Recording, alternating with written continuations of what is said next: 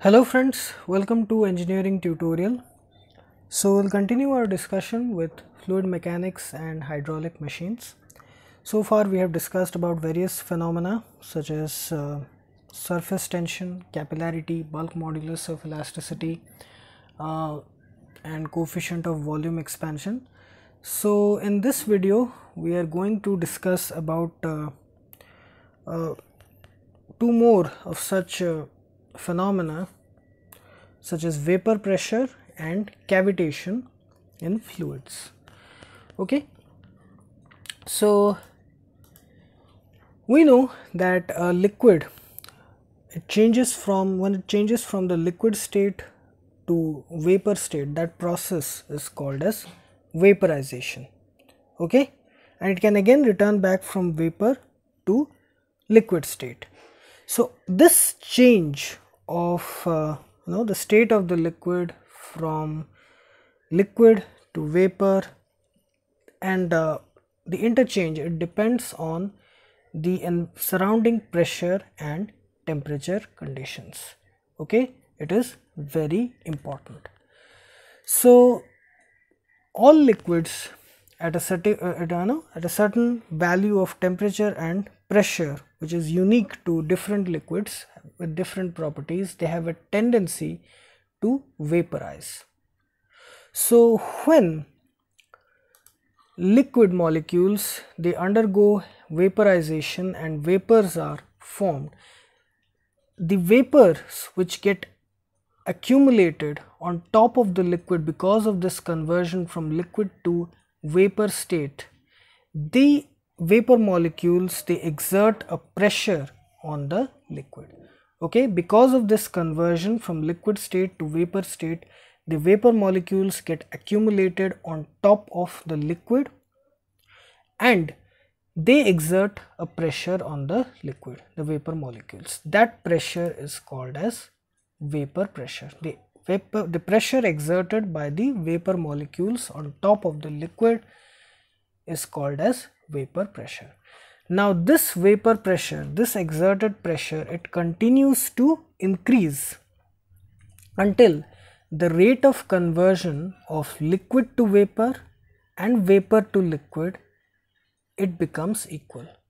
Okay, the rate at which liquid molecules are getting converted into vapor molecules and vapor molecules are again getting reconverted back to the initial state, the liquid to vapor, vapor to liquid. This conversion rate, when it becomes equal, until then the vapor pressure continues to increase, and that pressure at which the equilibrium condition is attained, the two conversion rates become equal, liquid to vapor and vapor to liquid, that is called as the saturation vapor pressure.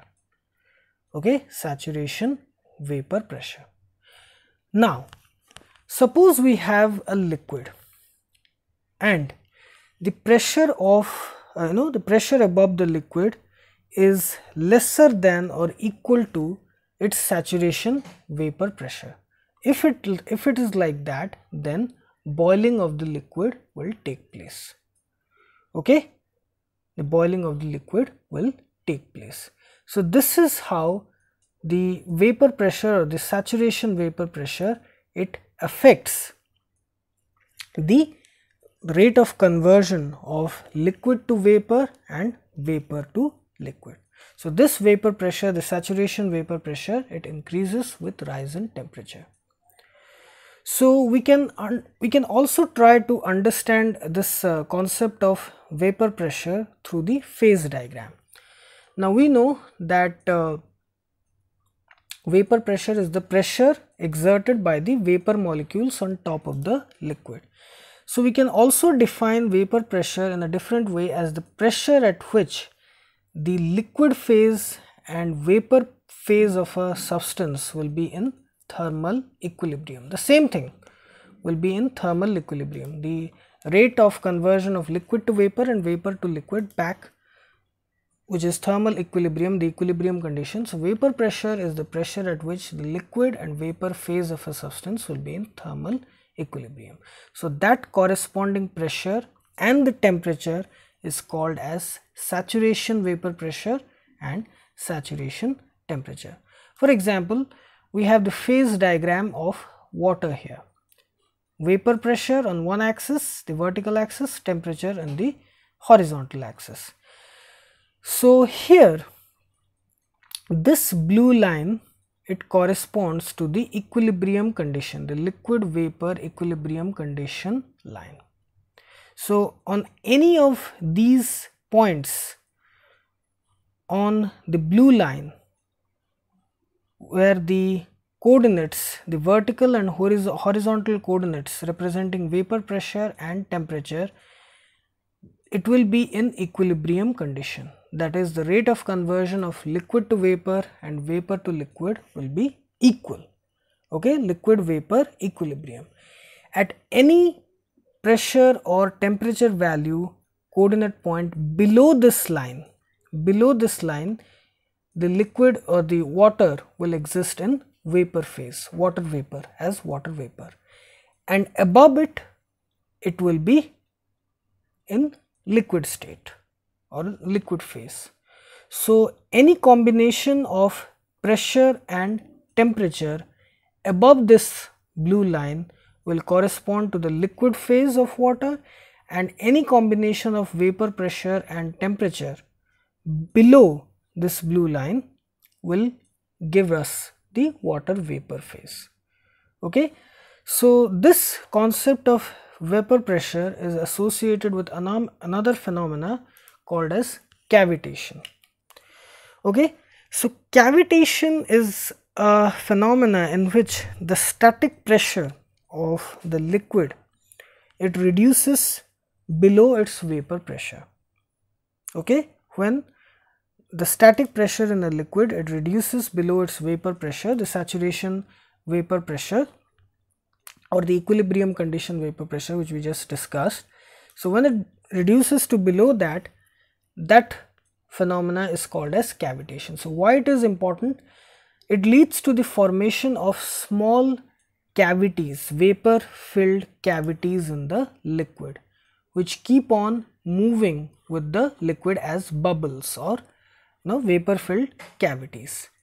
So these bubbles are carried by the liquid from a region to high pressure, the high pressure region, where they finally collapse.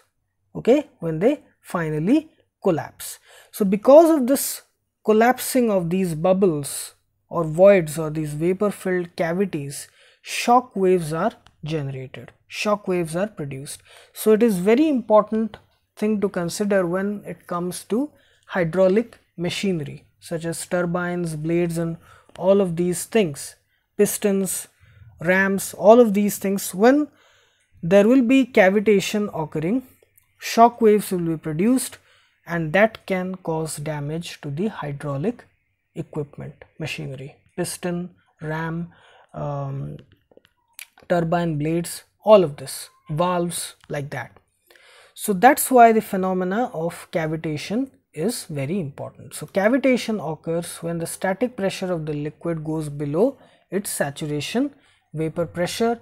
It leads to the formation of small vapor filled cavities which are carried by the liquid flow to a high region, high pressure region, where they finally collapse, producing shock waves which can cause damage to the machinery. Okay, so here we discussed about the concept of vapor pressure because it was related to the phenomena of cavitation. So we tried to understand it directly through liquid to vapor and vapor to liquid conversion, and also with the help of phase diagram of water. Also we discussed about cavitation.